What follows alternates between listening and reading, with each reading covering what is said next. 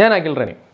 ഇന്നത്തെ വീഡിയോയിൽ നമ്മൾ ഡിസ്കസ് ചെയ്യാൻ പോകുന്നത് ഇലക്ട്രോസ്റ്റാറ്റിക് ഫോഴ്സും ഗ്രാവിറ്റേഷണൽ ഫോഴ്സും തമ്മിലുള്ള കമ്പാരിസൺ ആണ്. അതായത് നമുക്ക് ഇലക്ട്രോസ്റ്റാറ്റിക് ഫോഴ്സ് ഓഫ് പ്രോട്ടോൺസ്, രണ്ട് പ്രോട്ടോൺസ് തമ്മിലുള്ള ഇലക്ട്രോസ്റ്റാറ്റിക് ഫോഴ്സും രണ്ട് പ്രോട്ടോൺസ് തമ്മിലുള്ള ഗ്രാവിറ്റേഷണൽ ഫോഴ്സും തമ്മിൽ എത്ര ഡിഫറൻസ് വരുന്നുണ്ടെന്ന് എന്ത് ചെയ്യാം, നമുക്കിന്ന് കമ്പയർ ചെയ്യാം. ഓക്കെ, അപ്പോൾ നമുക്ക് ആദ്യം വേണ്ട ഡാറ്റാസ് നമ്മൾ ലാസ്റ്റ് വീഡിയോയിൽ രണ്ട് ഇലക്ട്രോൺസ് തമ്മിലുള്ള കമ്പാരിസൺ ചെയ്തിട്ടുണ്ടായിരുന്നു. അതേപോലെ ഇവിടെ നമുക്ക് വേണ്ട വാല്യൂസ് എന്തൊക്കെയാണെന്ന് നോക്കാം.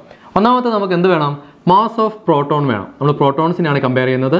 So mass of proton, mass of പ്രോട്ടോണിൻ്റെ value 1.67 into 10 raised to minus 27 kilogram ആണ്.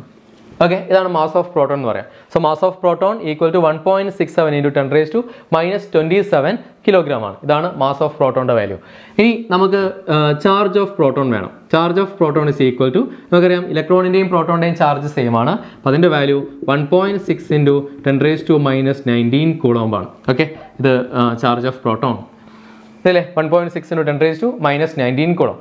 ഇനി നമുക്ക് രണ്ട് constants, electrostatic constant K is equal to 9 into 10 raised to 9 newton metre square per coulomb square ഉണ്ട്.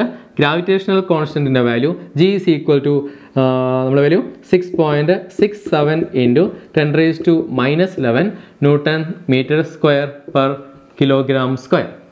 ഇതാണ് ഏതിൻ്റെ വാല്യൂ, ജിയുടെ വാല്യൂ എന്ന് പറയാം. സോ കെ ജി ഇത്രയും വാല്യൂസ് ഉണ്ട്. ഇനി നമുക്ക് ഡയറക്റ്റ് ആയിട്ട് സബ്സ്റ്റിറ്റ്യൂട്ട് ചെയ്യാം. നമുക്കറിയാം electrostatic ഫോഴ്സിൻ്റെ equation, electrostatic force F is equal to എന്താ ഇക്വേഷൻ വരിക, electrostatic force F is equal to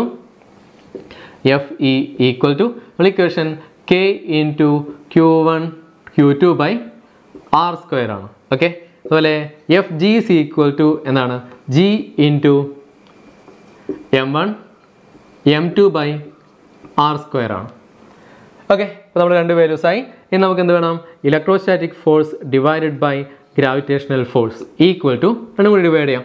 so K into Q1 Q2 by R square cancel ആവുന്നതുകൊണ്ട് ബാക്കി എന്ത് വരും, so G into M1 M2 എന്ന് വരും. Okay, divide by G into M1 M2. So ഇത് രണ്ടും കൂടി സബ്സ്റ്റിറ്റ്യൂട്ട് ചെയ്യാം. ദാറ്റ് ഈസ് ഈക്വൽ ടു നമുക്കുള്ള വാല്യൂസ് അറിയാം. കെയുടെ വാല്യൂ 9 ഇൻറ്റു ഓക്കെ ബാക്കി എത്ര വരും, 9 into 10 raised to 9 into Q1 Q2. ഇവിടെ രണ്ടും പ്രോട്ടോൺസ് ആയതുകൊണ്ട് രണ്ട് വാല്യൂ സെയിം ആണ്. So 1.6 into 10 raised to minus 19 അതിൻ്റെ സ്ക്വയർ ഡിവൈഡ് ബൈ നമുക്കുള്ള വാല്യൂ ജി എന്ന് പറയുന്ന വാല്യൂ എത്രയാണ്, G 6.67 into 10 raised to minus 11 into okay mass of proton. So 1.67 into 10 raised to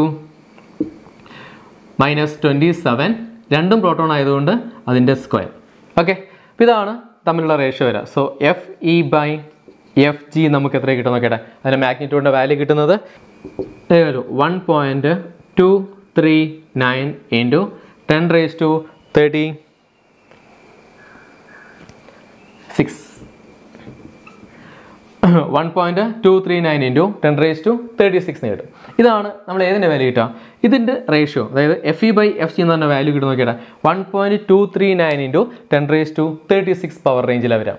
okay, ഇപ്പോൾ രണ്ട് ഇലക്ട്രോൺസ് തമ്മിലാണെങ്കിൽ അത് 10 raised to 32 റേഞ്ചിലായിരുന്നു. ഇപ്പോൾ രണ്ട് പ്രോട്ടോൺസ് തമ്മിലാവുമ്പോൾ അതിൻ്റെ റേഷ്യോ എത്ര വരുന്നത്, അതിൻ്റെ റേഷ്യോ എന്ന് പറയുന്നത് 10 raised to 36 റേഞ്ചിലാണ് വരുന്നത്. അതായത് electrostatic force gravitational ഫോഴ്സിനേക്കാളും 10 raised to 36 times എന്താണെന്നർത്ഥം, great ആണെന്നർത്ഥം. Okay, 10 raised to 36 time electrostatic ഫോഴ്സിൻ്റെ value എന്താണ്, ലാർജ് വാല്യൂ ആണ്. ഓക്കെ.